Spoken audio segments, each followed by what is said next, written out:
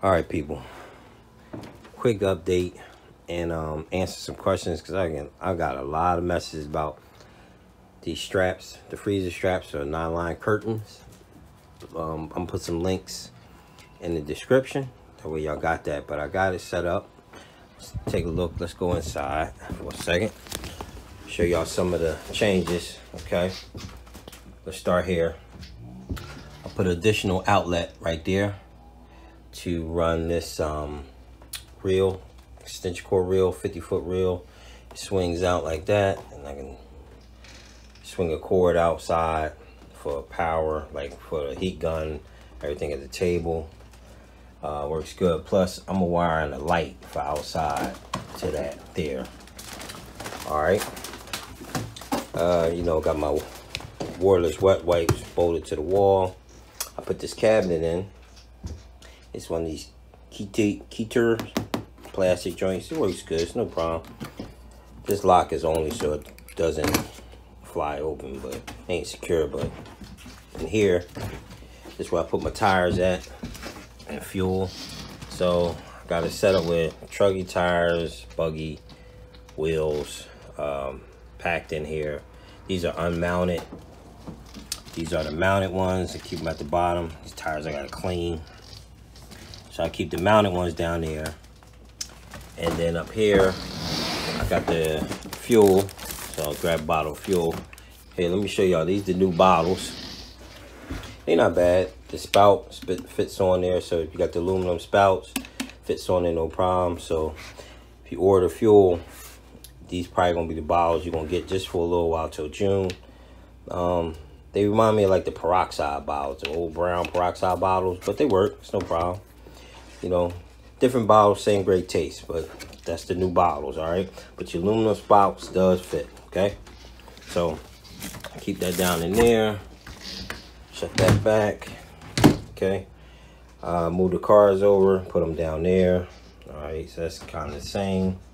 Coming over here, I put a little vise in. This is a 3-inch vise. I was gonna go with a 4, but I don't need all that. Got a little anvil, so if I need to straighten something out, bang right there. This Snap Plus is mobile, so I can take it out and move it. Now, because I took a lot of stuff out, like I took the 10 out, air compressor, all that, I got tons of storage down here now. Plenty of room. Got the spare bolted and strapped back there. Got my water back there. I need it. And keep the table up there, a little stool. So that's plenty of storage back there, no problems. Up here, I set up the pegboard a little bit. Some gloves, safety glasses. Got my radio strapped in really nice. That ain't going nowhere. Got the my headsets right here. Little things to hold batteries, stuff like that. Chargers, I cleaned up that wiring real quick. Also ran another outlet, same like this, just up top here behind the TV. Because what I noticed is once I start plugging stuff in here, them outlets fill up fast. So I tacked in another outlet up there, another 4-banger behind the TV. So that frees that up. Charger and all that plugged into that. Charger for the headsets, all that's gonna stay like that. Pegboard popping, see what I mean? Paper towel holder here. This is like my consumable section. Whereas though I'm mounting these in to the desk. They ain't going nowhere, but got my diff fluids and shock fluids. This is what I run if y'all don't know. Good stuff. You get that at bonesmotorsports.com. See that? Okay. And I'm telling y'all, you get more for the same money as the Lucas. Get 4 ounces instead of 2 for the same price. Good stuff. That's what I've been using. All right. So like I said, this is the consumable section. All right. Got my tools mounted up pegboard wise. And I went with magnetic, these strips, because it'll hold the tools better. Because once you're riding around, things will jump around. So they, see that? The magnets grab and hold it. If you think about doing a trail or whatever, man, listen, invest in bungee cords. Bungee cords, bungee cords, bungee cords. All right. You can see I put the handles on. A little messy, just kind of junk drawer electric stuff, but you know what I mean? I fixed this drawer to open this way. Parts down there. See what I mean? Okay. This is a little 1 gallon quiet compressor. I like this joint. It ain't to blow your cars off when you washing them, but like say you need some air, boom, right there, and it's super quiet, super quiet. So I mounted that here. That ain't going nowhere. Put accessories to blow the cars out. These are really nice peg drawer drawers. So what, like say I'm doing shock fluid or diff fluid, I just unscrew it like that. I got a little jar. That way I ain't gotta, you know, waste nothing. Put it all in there, then you dump it outside. See what I mean? Alright. Put the setup board there. This is where I do like Mariah height, camber gauge. If nobody's pitting here, I set my, you know, camber gauge and stuff up there. Move the coffee pot over here. Bolted that in really nice. So that ain't going nowhere. Refrigerator, microwave, all that's still the same. Alright. Okay, let me show you one other thing too. Okay, I'm back. Had a phone call. Alright, cheers. I went with these, right? I'm gonna tell you why. They don't swivel, just doesn't move, and there's no armrest, but I like these. These are called DJ chairs. Alright. I had one already, I just bought another one, but the reason why I like these and went with these, got a little footrest for your foot to stand there. But because this seat is adjustable, meaning height, all this will adjust height wise. So you can lower it or raise it. And I like that because if like I'm short, I'm like 5'6", something like that, 5'5", 5'6". My feet probably will swing, dangle with another kind of stool. This way I know for sure I can adjust to what I like. All right, this little knob on the back here, let me show you. Around here, little knob here, right there. Knob there, undo that, and this whole thing will lift up. See the holes, so you can adjust it. They slide in there. I got them strapped in like that. Boom. Got some hooks underneath there to strap them in, and they ain't going nowhere. They're called Odyssey DJ chairs. I'm gonna put a link in the description. All right.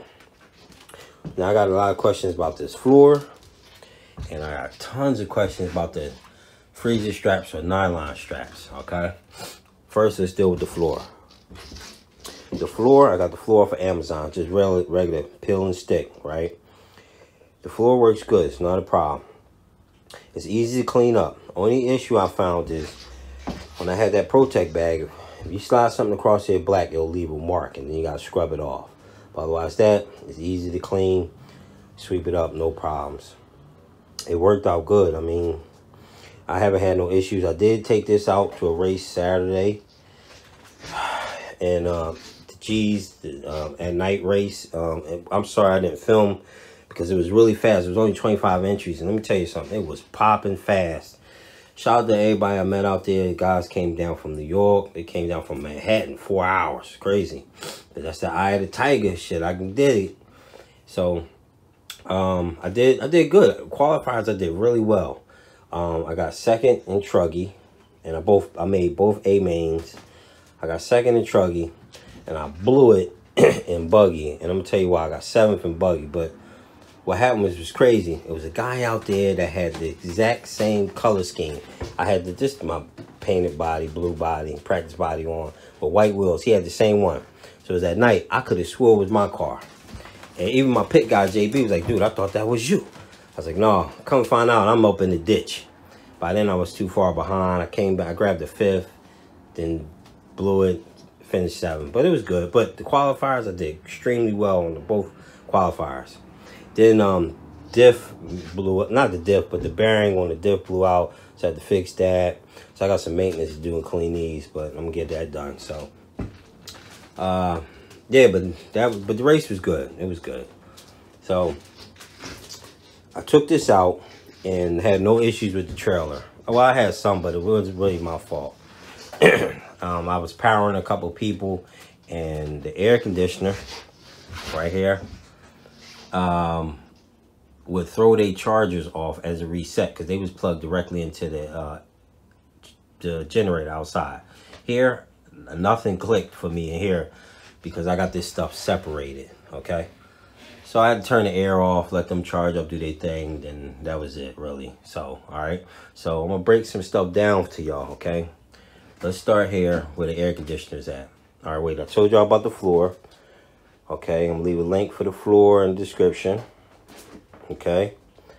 The air conditioner. The air conditioner I got from this place called RVPartsCountry.com. I'm gonna leave a link in the description, okay? Now, when you go there to get this rooftop air conditioner, look for the one that says complete. Now they have different ones. I went with the Dometic one.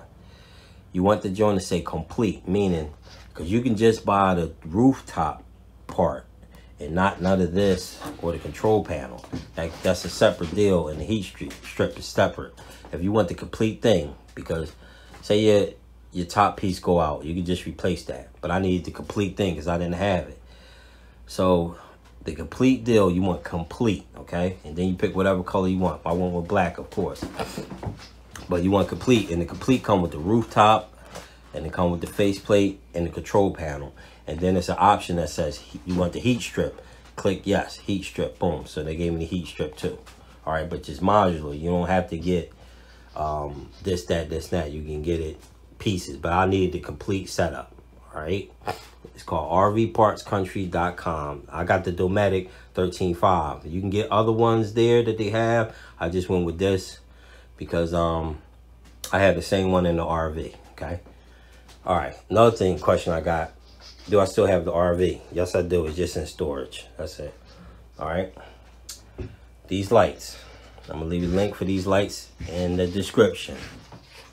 All right. These lights I got off Amazon. Okay. Shout out to Amazon for keeping the product moving. I mean, I get it straight off the boat. I mean, straight off the boat. Now, they are modular, meaning you can unhook these cords here because they linkable. Okay. Boom, boom, boom, boom. And they come with different accessories. They come with a little switch that you can hook up to it, or you can move these closer, and they come with a little piece that'll go in there and make this like one long light if you want, whatever. Okay. And all I did was take it here, yeah, wired in. They come with this little piece, and I wired it into a switch for the lights. Switch is over here, okay. So what? Click on, off. All right, they work really good. Now, the crazy part is when I had it out there, geez, at night, man, it was bright as hell. I mean, I loved it, but the bugs was attracted to it. So the magnetic curtain is good. So you open that up, walk out, see it closes automatically. So what I did was I put one here too. Okay. Now I gotta do all this again. Right now I just got it tacked up because I gotta hem it and all that. But it's another one that works good. Okay. So boom, shuts automatically. So I'll just walk out. I got that on top of the nylon curtain. Okay. Now this adds some little bit of tinting to it a little bit, but you still get good airflow coming in, and it keeps the air and stuff in and out. But it still works good. This to try to keep the bugs out, because what happened was when the wind blows, the bugs can get through that nylon curtain, and it was tracked to the light. So this will help with that. Okay, I'm gonna leave a link for this in the description too. Okay, this is just called a magnetic or automatic closing magnetic curtain, screen curtain, something like that. I'll leave a link in the description. Okay, so I told you about that. Let me tell you about power real quick.